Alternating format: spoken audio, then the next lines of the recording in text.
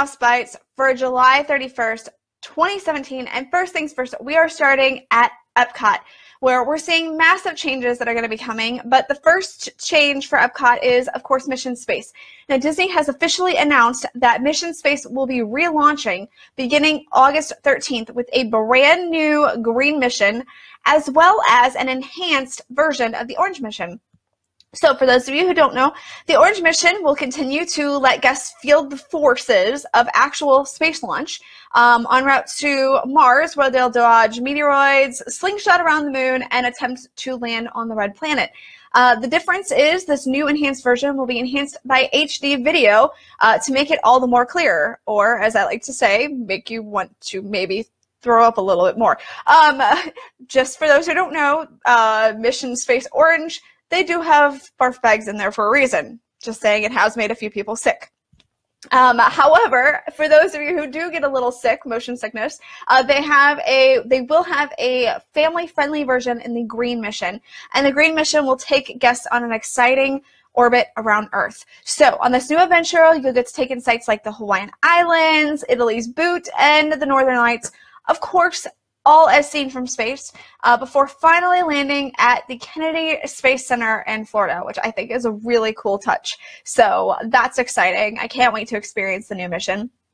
In addition, this new attraction is now going to be more family-friendly, as younger astronauts can now ride, because the height requirement will be changed on the Green Mission side with the addition of new X2 booster seats. This will allow children from 40 to 44 inches be able to ride the ride. The Orange Mission will still be 44 inches, but the Green Mission will now be 40 inches. So that's exciting news, right? Now we're going to move over to Disney's Hollywood Studios, where there are some big changes. If you've seen around the Muppet area, you may have seen that Disney left up a few buildings that were on the streets of America. And we all wondered kind of what was going to happen with these buildings. Well, this fall, adjacent to the Muppet Courtyard, there will be a new area called Grand Avenue. And this will be inspired by present-day downtown Los Angeles. And Grand Avenue will capture the spirit of the city with facades of trendy shops, lofts, restaurants, and other businesses utilizing former office buildings and warehouses that can have been converted over the last couple of decades. It's the whole theme behind the new Grand Avenue. Recently, as part of this transformation, you may have seen that the theater that houses Muppet Vision 3D was recently renamed as the Grand Arts Theater and was given a brand new marquee inspired by a restored movie palace.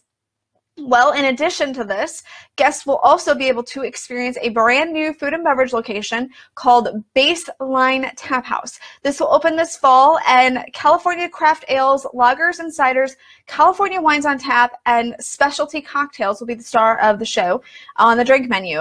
There will also be non-alcoholic gourmet lemonades as well as soda on tap. The restaurant will also feature small bites, including Bavarian pretzel with with mustard and beer cheese fondue, yum, spiced almonds, or a charcuterie board featuring California cheeses. For those of you who may remember the Writer's Stop in its final iteration, they did offer something very similar, and that would make sense because the restaurant, the lounge, will be located in the former Writer's Stop location. Moving over to Disney's Animal Kingdom, starting October 1st, guests will be able to meet their favorite meerkat, Timon. However, with the addition of Timon, we will unfortunately have to say goodbye to Tarzan, and his final greeting day with guests will take place on September 30th.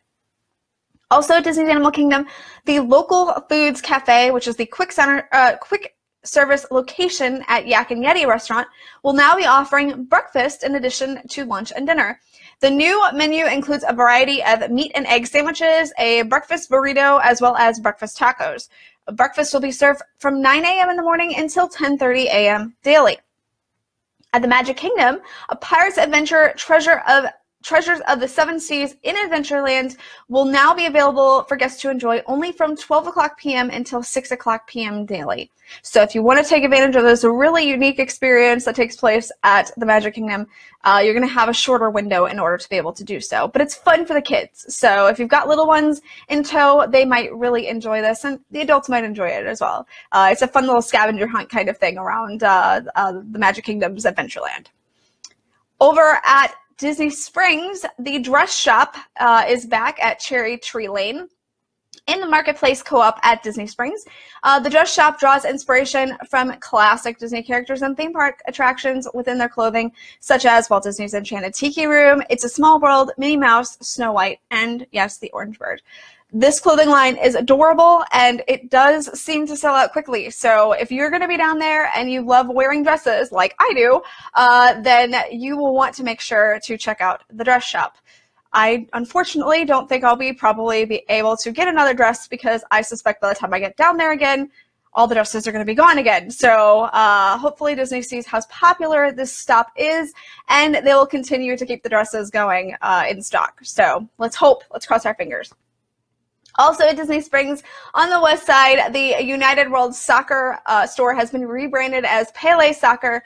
This soccer retail location offers jerseys from clubs and countries from around the world, footwear, and accessories. Guests staying at a Walt Disney World resort are now able to use the Disney's online check-in service on the My Disney Experience app. The online check-in service does help to expedite the guest's arrival by enabling guests to start the check-in process up to 60 days before their arrival. Then, upon arrival, guests can bypass the front desk and head straight to their hotel room, unlocking their room by using the magic band that was sent to them prior to their arrival. Through the online check-in process, guests can make room requests, add credit card information, and authorize charges, submit an estimated arrival time to help with prompt room access, as well as receive notifications when their room is ready, and more. Guests can access the online check-in service by downloading the latest version of the My Disney Experience app, which is now available in the App Store for iOS devices and the Google Play Store for Android devices. Finally, the merchandise side of the Market and Ale Compass is now open at Disney's Yacht Club. In this new location, guests will be able to find a variety of clothing, including Lily Pulitzer and Tommy Bahama, souvenirs, snacks, and beverages, and more. The Market at Ale and Compass is open daily from 6 a.m. until 11:30 p.m. So that's going to do it for all the news I have for you today. Make sure to follow along with the Mouse for Less on all of our social sites. So you've got Twitter, you've got Facebook, you've got Instagram, you've got YouTube. Make sure you hit that subscribe button. And otherwise, we're going to see you the next time on The Mouse Bites.